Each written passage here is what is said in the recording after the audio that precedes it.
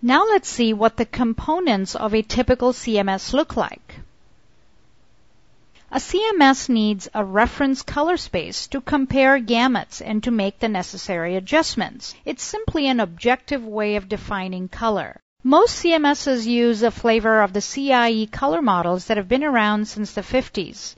The CIE, by the way, is another international commission that defined a color model which gave us a standardized and a mathematical approach to defining color. The CIE lab space or the LAB space is one flavor of this color model that's used as a reference space here. The CIE XYZ is another. And if all of this sounds like math to you, it's because it really is just that. These are theoretical, mathematically defined color models. Luckily, you don't have to know how they work. You have to be aware that a reference space is big enough to reproduce any color visible to the human eye, and that it exists independently of any device, which is why it's said to be device independent. Device profiles are up next, and these are absolutely key to a CMS, because a CMS gets all of the gamut information about all of the color devices from these very important profiles. Simply put, a profile is a fingerprint of the color space of a device. So for example, when a scanner embeds a profile in a scanned file, it tells the CMS about the colors that the scanner produces. This helps when the scanned colors are translated into the reference space. That is, when they're handed off for interpretation. As we'll see later on in this tutorial, there's a huge range in the quality of profiles that can be made or bought. And this in turn affects the quality of color matching that you can hope to achieve downstream. So there are three kinds of device profiles. Input profiles for devices like scanners and digital cameras.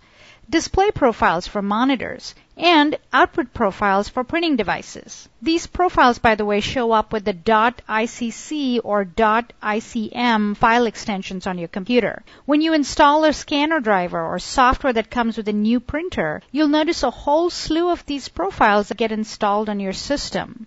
As you'll see later on, these are chosen or selected in different places when you're engaging the color management options in Photoshop. Next up is the all-important Color Management Engine, or the CME. This performs the actual conversion from one device's color space to another. It turns out that the CME also manages the appearance of bright and saturated colors that would typically lie outside of a device's gamut. For example, to successfully print this lime green color that you see on screen to an offset press, the CME that you choose would process the color a certain way. There's a handful of color engines to choose from, but the good news is that the differences between them are slight in most cases. And finally, we come to rendering intents. These come into play when you have a particular kind of artwork where it's critical that it's reproduced in a certain way. Let's say you have an image with a logo in a vivid and saturated color. You would then choose a rendering intent that preserves that color intensity and appearance. Photographic art, on the other hand, might need to be reproduced in a more pleasing way rather than attempting to match the original exactly shade by shade. So intents help you to finesse your color matching decisions. So now that you've learned about how color management operates and its different components, let's see how this plays out in your work inside of Photoshop. When you open an image, you specify a source profile. For instance, the scanner's profile, or one for your digital camera. This assigns a particular meaning to the RGB or CMYK values that are in the image. Next, you tell Photoshop which printer you'll be outputting to. This is the target profile.